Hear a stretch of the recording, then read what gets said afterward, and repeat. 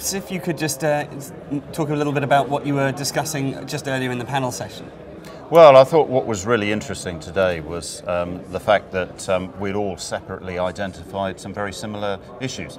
And I think one of the biggest challenges for the community is to try and get the best practice from operational theatres such as Afghanistan and previously in Iraq with regard to intelligence sharing and interagency working, and make sure that we translate those lessons towards the future. And after those particular campaigns are finished, to make sure that we institutionalise the best practice that we've learned and make sure we take that forward for the future. Now, one of those things that kept coming up was, of course, collaboration and how we actually are sharing our data. You were talking about the degrees of collaboration earlier. Perhaps if you could just explain what that was all about and what the difference is between a sort of a base level collaboration and a top end.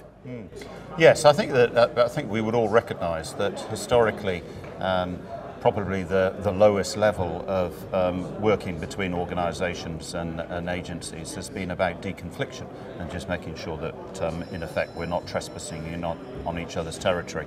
I think what we have found in operational theatres and in the wider sort of national collaborative environment, that actually you need a much closer relationship and a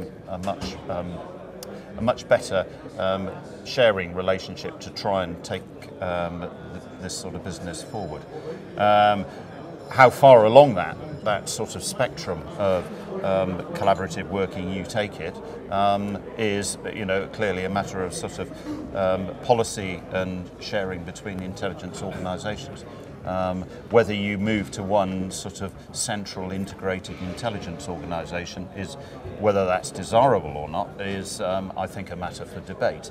But what is certainly clear is that for the future we need to make sure all our agencies are sharing data better and collaborating more closely. Now, in terms of the changing nature of the way we handle data, one of those examples that kept coming up all the way through was, well, I suppose your 17-year-old son and everyone's 17-year-old son. How is the way that we handle data going to have to change to accommodate the new blood coming through? Well, I think that we have to recognise that we live in an information age.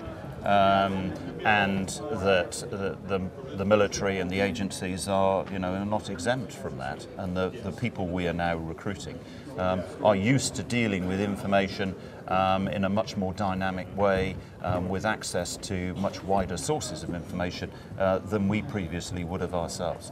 So I think the challenge for us is harnessing all that available information, making sure that it's within a structured, disciplined system and process to make sure that we're focusing on key requirements, but at the same time allowing people to operate within that environment and allowing them to be dynamic and allowing them to be ultimately much more productive.